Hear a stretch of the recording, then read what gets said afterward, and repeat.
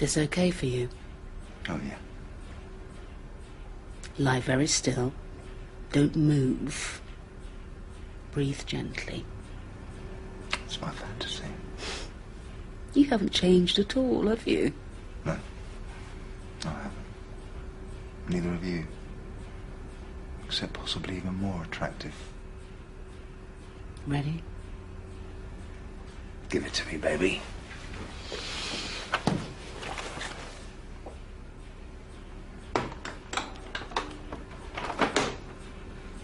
Squeeze this if you have any problem. What, this?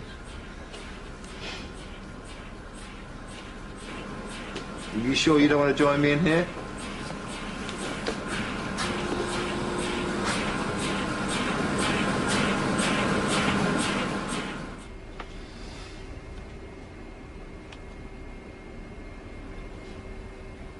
We were at medical school together.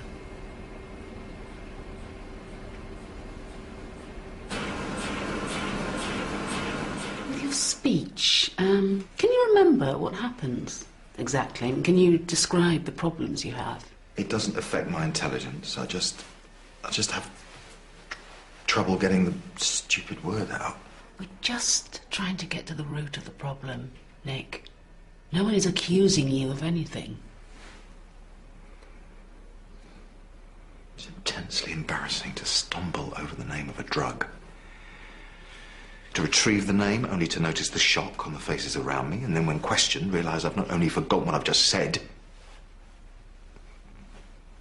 named the totally wrong drug. In my opinion, we can definitely rule dementia and degenerative disease out. Really? Well, then what is it? Signal on the left. That's right.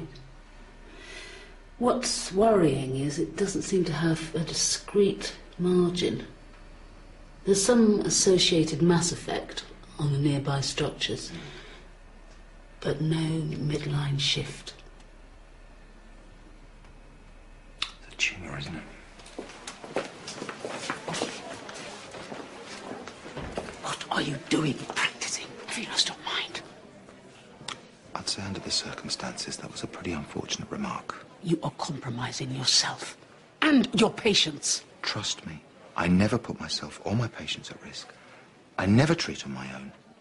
And I am still the best consultant this ED has ever had. I've just got the diagnosis. Please give me a chance. The best chance you've got is to quit work and start a serious course of radio. Well, that's not going to happen.